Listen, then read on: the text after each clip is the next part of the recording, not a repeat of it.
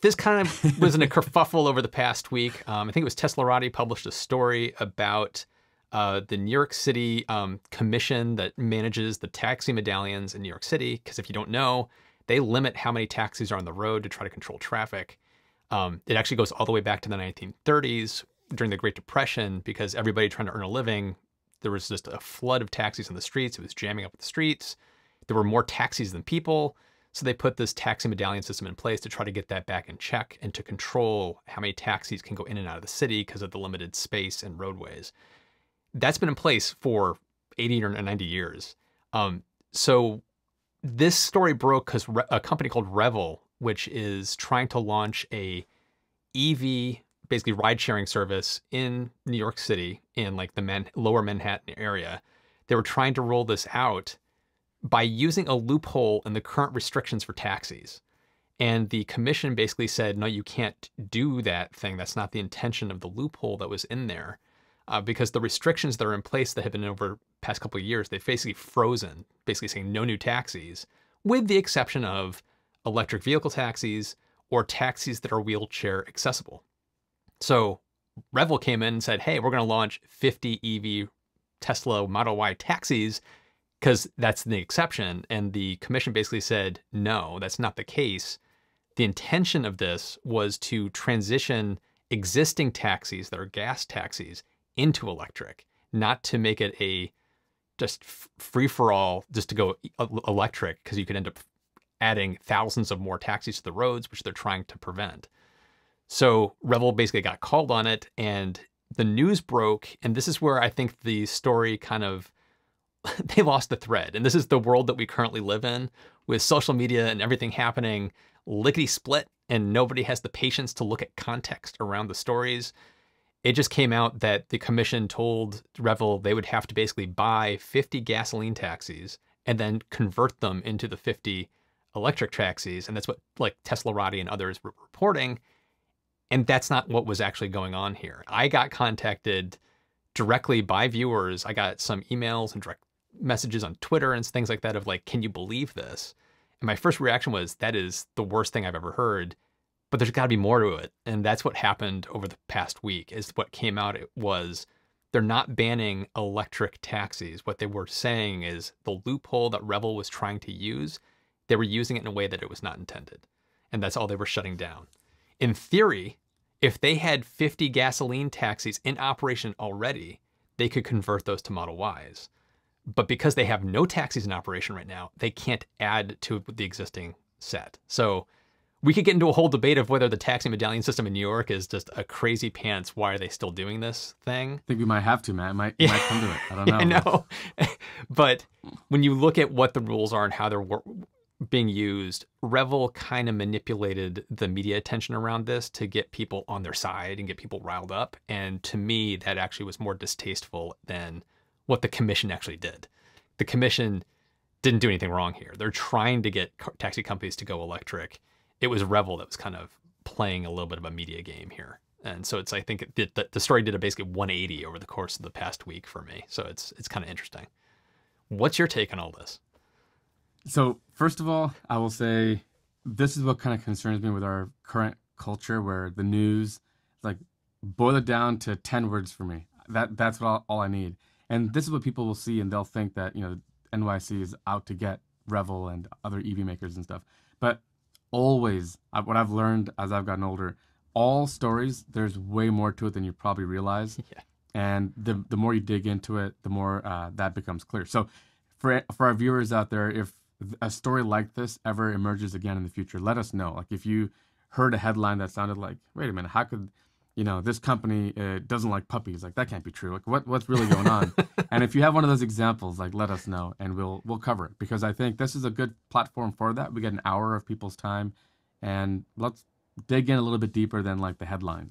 So next, let's talk about the government. Matt and I we agree a lot, but this is probably where we disagree more than anywhere else. Rewind time to 1930, when they had this issue where there were all these people trying to be taxi car drivers. Well, the reality is it wouldn't have lasted very long, because if you have 100 cab drivers and 50 passengers, that's not going to last very long. Eventually, these guys are going to be like, yeah, I'm out of business. I can't do this anymore. They'll sell their car, they'll move, they'll do whatever and go do something else. The natural way, like just without laws, without regulation, without government, the natural way would have eventually taken care of itself. But because we did it this way, now we have this secondary market where we talked about this, Matt, before the show, where people are buying medallions for like $100,000 and paying a loan, like a mortgage against it. And now they're competing with Uber and Lyft, where they come in and they're just, hailing ride shares everywhere, and Revel and this and that. It just becomes a weird thing where you don't know who to cheer for, who to feel bad for. I feel bad for this cab driver who bought a $100,000 piece of paper that says I can drive a cab in this city. It's absurd. The whole thing to me is wildly absurd. I agree that we got to solve the problems, but my personal philosophy is governments almost always do more harm eventually because of there's all these unintended consequences. Even though it sounds like they want to do the right thing, but by driving like this artificial medium into what really naturally would happen all along, I think things are bound to get screwed up. But I'm glad we covered this story in more detail. I actually wasn't aware of this one until you brought it up, and I'm glad one of your viewers did. Yeah. It's tough. There's still all kinds of goofy stuff. Like, if they could have medallions, if they had a gas car to convert, why is that law? That law is equally stupid, right? Are you telling Revel they need to go lease a gasoline car, register it, and then swap it out? What does that accomplish? It's such a foolish thing, and far too many government laws are like this, where they just like, well, what does it accomplish? But it's not exactly that. It's one of those, they've just, the past 2 years, I think it is, they just froze new taxis. Like, there's no new taxis being added, gas or electric. Right. And once they open that back up again, Revel could come in directly with EVs. They don't have to go gas first. It's just that there's no new cars being added to the roads at the moment. And one of the reasons that they extended this moratorium was because of COVID. Right. It's had a huge impact on the whole livery industry in New York. Like, tons of people out of work and it not working well. And they want to make sure the people that make their living through this, that have the medallions, that have the permission to do it, can come back. They want to kind of let the livery system kind of come back into order before they open back up the medallion system again to new entrants. And it was just Revel that was trying to kind of end run around that and get into it right now because they saw the loophole of, oh, if you convert to EV, you can do that. And it was like, well, they didn't have taxis in the first place. So what are you converting? You're not converting anything. So right. No, because you're going to be adding. That's a fair point. To the system, which is why they did this. The whole medallion system is broken. It's weird. It's antiquated. The fact that only, I think it's yellow cabs operate in Manhattan, and there's like black, like taxis in the whole New York City area. Like, those are the ones that operate in like Brooklyn and Queens, and they can drop you off in Manhattan, but they can't pick up new people in Manhattan to take you out. They just basically have to leave and go pick people up. Only yellow cabs can operate in Manhattan. There's so many weird, stupid, So it's like, but I understand the sentiment of trying to control traffic. It's, if they just opened it up. I don't know if you've been to New York recently, but it feels like there's way too many taxis already. Like, the street is just lined with taxis. And it's like, it's a huge traffic problem. It's one of the reasons why it's so bad to drive through there. So it's like, if they opened it up, it would be like the Wild West, and it could turn into a Mad Max Beyond Thunderdome kind of situation where I understand why they're trying to control it, but it seems good intentions have kind of created a really bad situation. It's like, I don't know how to get out of it. It's just a hot mess. So one thing you mentioned, I appreciate that clarification, because I think I was not thinking of it this way. You mentioned Revel really is cheating, because Yes. what they were saying is, Yes. if you already have a gas taxi medallion, you're already operating, and you want to convert to electric, Go for it. go ahead, do it. Yeah. But we're not taking anyone new, because these, like you mentioned, these guys are suffering, and now the business is just opening up and picking up again. Could you imagine if you just opened the floodgates and let like a million new operators in town? Those guys who've been suffering for a year with Would never come back. probably like living on assistance and stuff, they would never come back. They would get screwed again. So that is not cool on Revel's part, and spinning this entire narrative to make it sound like this, that really is not cool, and definitely does leave a sour taste. Yeah.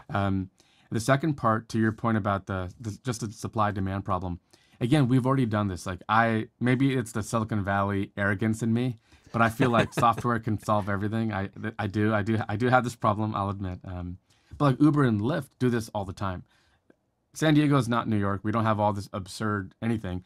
But if you're going to be a Lyft driver in San Diego and all these people start driving Lyft, and suddenly your rate goes down because there's so much supply.